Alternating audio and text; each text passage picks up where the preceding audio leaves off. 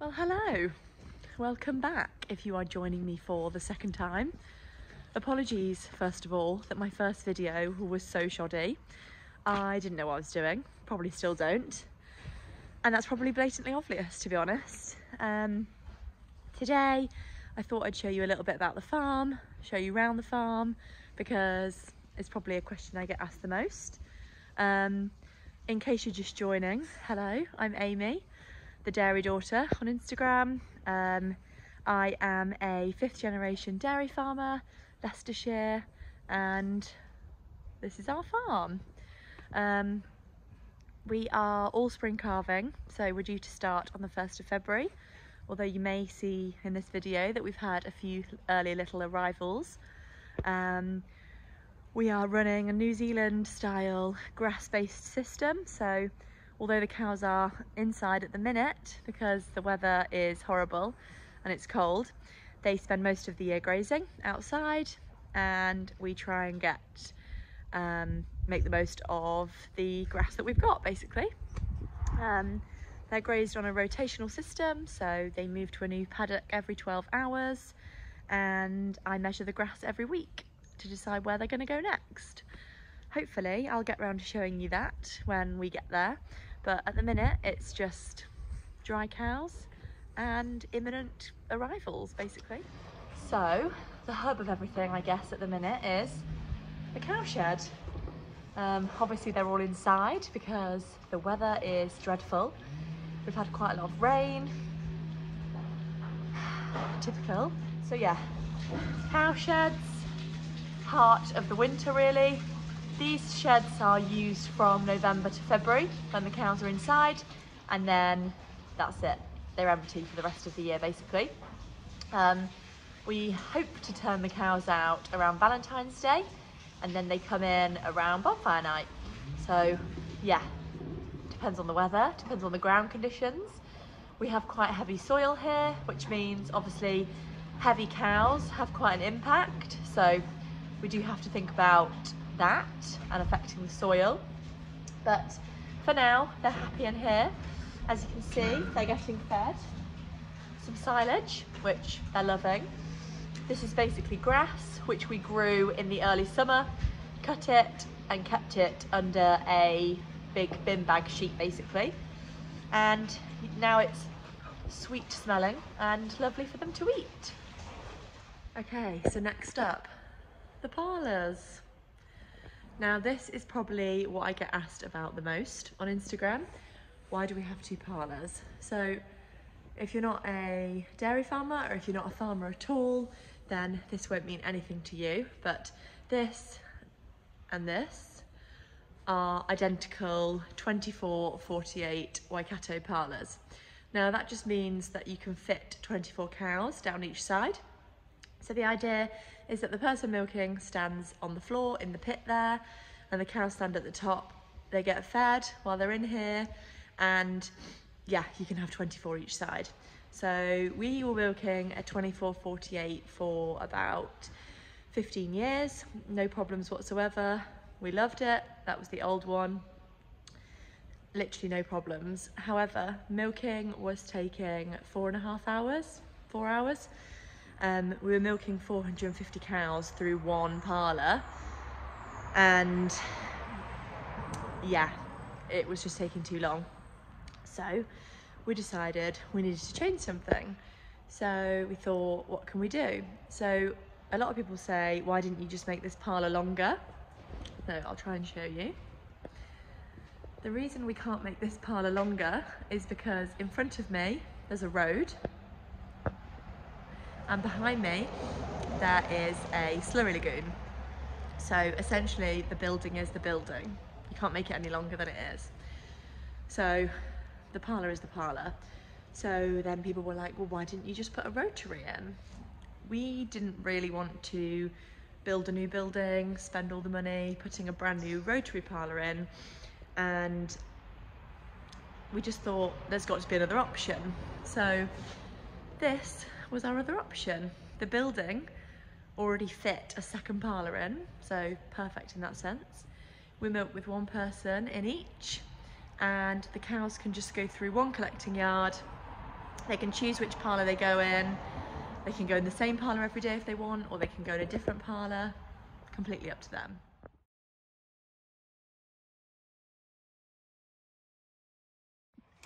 So as we're doing a farm tour, I thought it would only be right to show you guys the calf pens. Now, if you follow me on Instagram, you'll have seen that we've got some new calf sheds being built at the minute, not quite finished. So at the minute, I'm in our TLC pen. This is for our tiny babies when they're born, premature. As you can hear, they want their milk. These little lights are for heat. So we've got 2 babies under here at the minute, and that's all we've got. So obviously we're not due to start calving until February the 1st. So things are very quiet for now, but I just thought I'd show you while I was here.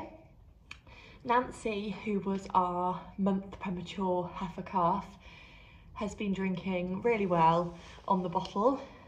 So I've got some warm milk here for her. Just gonna check the temperature of it. Yeah. And then I'm gonna try her out on the bigger feeder to see how she gets on, because at the end of the day, she needs to get a bit more independent, and I can't feed her with this forever, especially when she starts having some friends. So we'll see how it goes.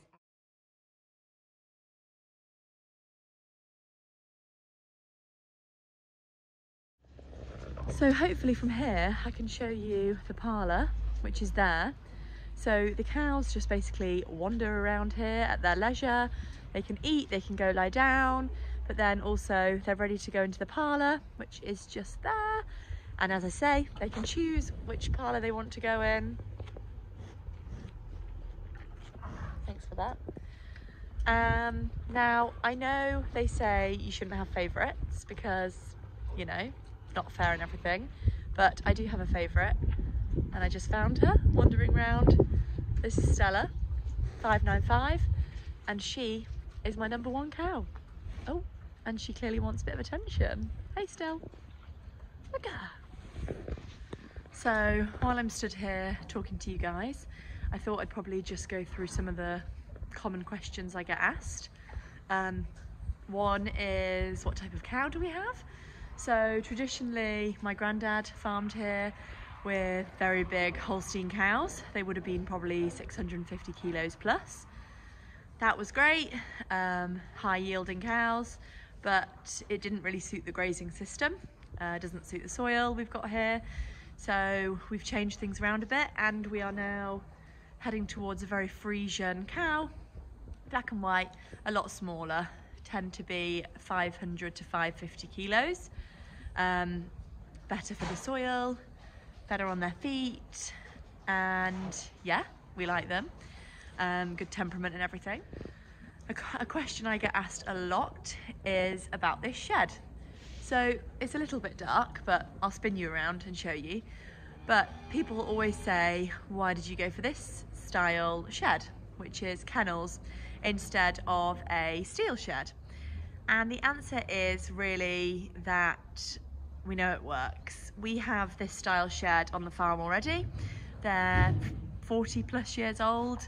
They've been here for a lot of my dad's life, and they are sturdy, they are reliable, and they've withstood weather and time. So we thought, you know, if it ain't broke, that kind of thing. So we had a look at steel sheds, and we had a look at these sheds. Price point was good, airflow is incredible, and we think it fits what we've got going on here. So as you can see, there's a panel along the top there, which helps the airflow really nicely. And also, if you can see, there are holes at the top of the roof, which means air can come in and out easily. So even on a warm day, it doesn't feel hot in here, because that wouldn't be very good for the cows, but also it keeps them sheltered. Work-wise, it's easy because we can just drive along here, drop their food, they can eat, but then they can go into their bed section as well if they fancy it. I've shown you where the cows get milked, where the cows eat, where they sleep, where they wander around, everything basically, apart from where they have their calves. Now, it's pretty dark in here because it's getting dark, but hopefully you can see they're on straw beds and they're just wandering around or lying down, maybe thinking about having a calf sometime soon. Most of them aren't due for another 1 to 2 weeks, but we've just brought them in here because we think they look the closest to calving, and obviously we want them to be near the house to keep a close eye on. Now, to be honest, that's most of it. If you do want to see something in particular, let me know, either on here or on Instagram. I am open to showing you guys. Obviously, it will be good to show you a bit more about calving as and when it fully kicks in. I reckon it's going to be another 2 weeks until we've got lots of calves on the ground, but really looking forward to it now because I feel like it's been a long build-up and we can't go out and socialise, so might as well look after some babies. Hope you've enjoyed the little farm tour. I'll try and keep recording these videos if you want to see more, but if not, I'm over on Instagram at the Dairy Daughter, so follow along and hopefully we can all learn off each other.